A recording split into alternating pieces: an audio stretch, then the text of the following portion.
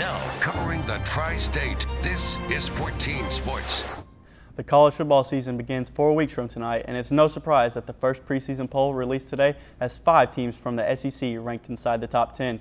Defending champion Alabama sits at the top of the USA Today poll, and despite the loss of quarterback Everett Golson, last year's national runner-up Notre Dame is ranked just outside of the top 10 at number 11. The Fighting Irish will open up the season against Temple on August 31st. Coming off their huge win against Florida in the Sugar Bowl, Louisville gets plenty of respect from the voters as Teddy Bridgewater and the Cardinals debut at number 9, following the Crimson Tide. At the top are Ohio State, Oregon, Stanford, with Johnny Manziel and Texas A&M ranked 6th. South Carolina and Clemson, along with Florida, finish the top 10, and their in-state rival, the Seminoles, come in at number 12. Another SEC powerhouse, LSU, falls into the 13th spot, and some more Big Ten teams are near the bottom of the poll, with Michigan and Nebraska ranked 17th and 18th. Northwestern and Wisconsin at 22 and 23. Oregon State, meanwhile, rounds out the top 25. During John Wall's first 3 seasons in the NBA, the Wizards are combined 86 games below the 500 mark. Washington hopes to turn things around as they locked up their superstar for the next 5 years with an $80 million contract.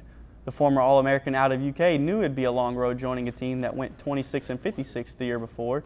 He was drafted as the number 1 pick in 2010. And after signing his new extension, Wall is ready to turn the page and turn the franchise around. It's been an up and down road for us, and me and Mr. Taylor Youngster, before when we got drafted, he told me it was going to be tough times, and if tough times don't last long, tough people do. And I'm excited to be back in D.C. for another 5 years, so I'm excited they believed in me, everybody else did, and just can't wait to get the season started and just enjoy ourselves. And with his contract, Wall said that he would donate $1 million to charities in the Washington, D.C. area. With arguably the best hitter and the best pitcher in the game, most baseball fans wouldn't be surprised if Miguel Cabrera, Justin Verlander, and the Tigers just ran away with the American League Central. But a couple of surprise teams are making life difficult for Detroit, starting with the unstoppable Kansas City Royals battling Minnesota this afternoon.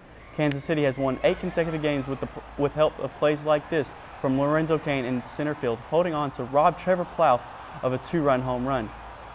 In the top of the 6th now, Billy Butler drives in 2 with a base hit into right, and the Royals win their 9th straight game, beating the Twins 7-2.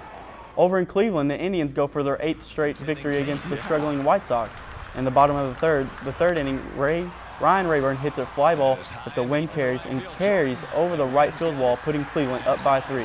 Rayburn would add to that lead in the 5th inning, and the Indians win their 8th straight game, closing to within 2 games of Detroit with a 6-1 victory over Chicago. Elsewhere in the majors, the Cardinals are trying to avoid their 8th consecutive loss tonight as they battle the Pirates at PNC Park. For Dylan Evans, I'm 14 Sports.